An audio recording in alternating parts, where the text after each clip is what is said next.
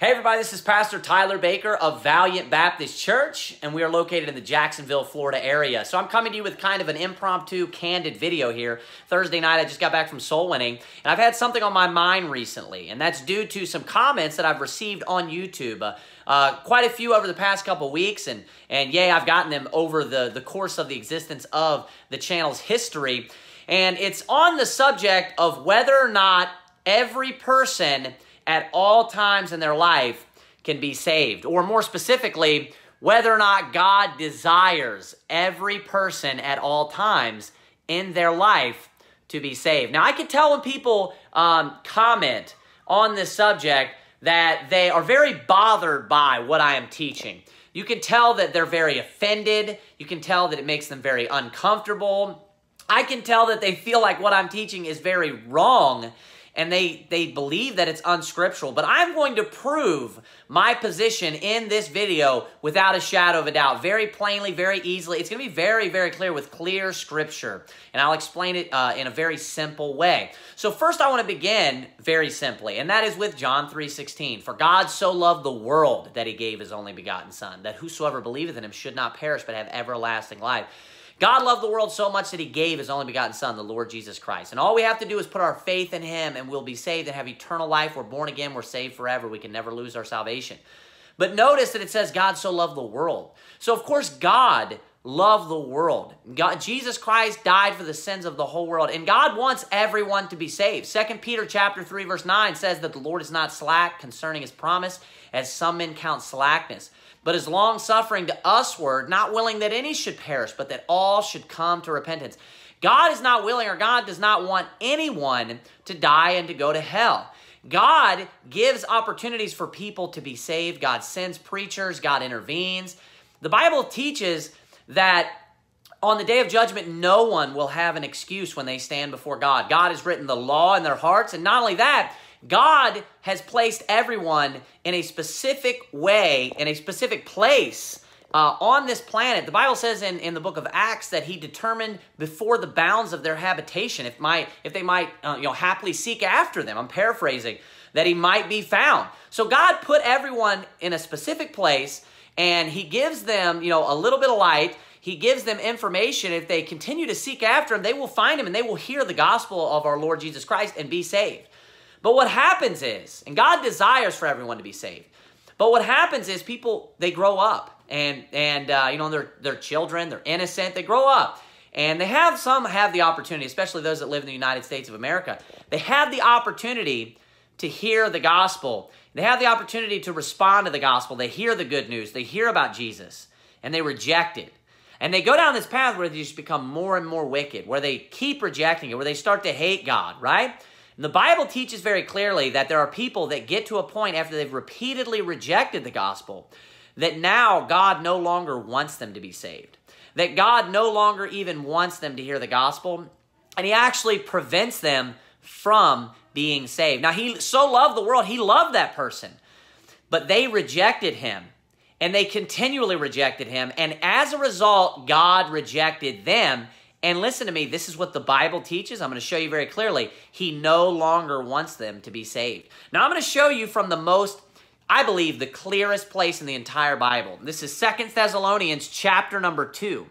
And this is what the Bible says. It says this, and with all deceivableness of unrighteousness in them that perish. And then it says this, because they receive not the love of the truth, that they might be saved. So notice these people had the opportunity to receive the gospel, to receive the truth, but they rejected it, and they did not want to be saved. So they rejected the gospel. Then it says this in verse number 11, and for this cause God shall send them strong delusion, that they should believe a lie. Now, did you notice that? It says that God, so because they had rejected him, it says as a result of that, or consequently, God shall send them strong delusion. And then it says this, that they should believe a lie.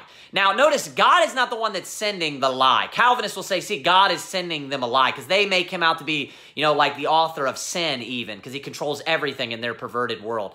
No, he sends them a strong delusion so that they would or should believe a lie. So notice the delusion is not the lie. It's the state of delusion. He blinds their eyes, like the Bible says elsewhere. So he causes them or puts blinders over top of them, over top of their eyes, so that they are not capable of believing. It says this one more time. And for this cause God shall send them strong delusion, that they should believe a lie. So notice that he desires, the whole purpose why he sent them this strong delusion is because he desires for them to believe a lie. Now, why does he desire for them to believe the lie? Listen to this, verse 12. That, notice that word, that they all might be damned, who believed not the truth, but had pleasure in unrighteousness. So what is the reason why God is sending them strong delusion? It's so that they would believe the lie. And why? So that they would all be damned. So the whole reason, ultimately, the reason why God sends them a strong delusion and causes them to be delusional, he blinds their eyes and hardens their heart, is so that they would believe a lie and so that they would be damned, so that they would not go to heaven. Notice that God does not want, or God does not desire this person to be saved anymore. Now, a person would say, oh, that contradicts. No, it does not. He wanted this person to be saved, obviously, before he sent the strong delusion. So God still loves the whole world. He loved that person. Every person in the world God has loved. But then they rejected him. There came a time when they rejected him, and God ultimately rejected them. You know, he wanted them to be saved, but they rejected him, and consequently, he rejected them. I'm going to show you this in another place, in John chapter number 12.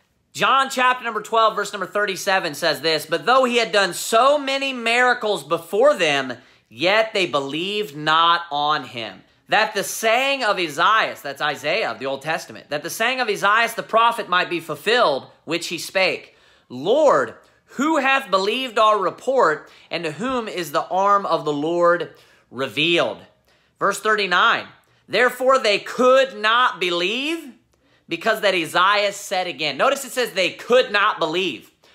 They're incapable. It's not possible for them to believe. It says they could not believe. It's not possible. The end of verse 39. Because that Isaiah said again, he hath blinded their eyes and hardened their heart. That's God. God blinded their eyes and hardened their heart, that they should not see with their eyes, nor understand with their heart, and be converted, and I should heal them. So notice very clearly the Bible teaches that God blinded their eyes and hardened their heart, that they should not see with their eyes and believe with their heart. So notice God did this so that they would not believe. That's why it says that they could not believe, and that's because God sent them strong delusion. He caused them to not be able to believe the truth, to not be able to believe in the Lord Jesus Christ and to put their faith in the gospel. This is what the Bible teaches. You know, if you believe the Bible, you just believe the Bible, no matter what, whether it makes you uncomfortable, whether it makes you, whether it even feels wrong to you in the beginning. You believe what it says. If you know for sure that that's what it says, then you believe it if you're a Bible believer. It's God's word. So the Bible plainly teaches that God so loved the whole world, and God wants everyone to be saved, but everyone's not going to be saved. God reaches out and gives opportunities to people. God puts people in a specific place on this planet at a specific time, and so that they would have the opportunity to be saved. And when they reject him and they keep rejecting him, God ultimately rejects them. This is known as the reprobate doctrine. It's also very clearly taught in Romans chapter number 1. Romans chapter number 1 teaches the exact same thing, that when people reject God, God ends up rejecting them. One thing that people will say is they'll have this Calvinist type of mindset, and they'll say this, well, God already knew that those people wouldn't believe, so he just blinded their eyes and hardened their heart. That makes no sense at all. That doesn't even make sense. Yes, they've already rejected him numerous times, but what would be the point of even blinding their eyes and hardening their heart if none of them would have believed, and God knows that they wouldn't have believed. The point stands, and I know that it bothers some people, but it's that God does not desire certain people to be saved any longer. He does not want them to. It says that God shall send them strong delusion that they should believe a lie, that they all might be damned who believe not the truth, but had pleasure in unrighteousness. Notice that the whole point that he sends them strong delusion is ultimately that they all might be damned. That's what the Bible teaches, my friend. If you love the Bible, if you love the Lord Jesus Christ, if you believe the Bible, and you're a Bible believer, you claim to be a Bible believer, you need to just accept what it says, even if it makes you feel uncomfortable.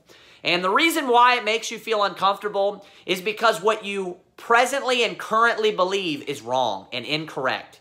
And God does not desire every person at all times in their life to be saved.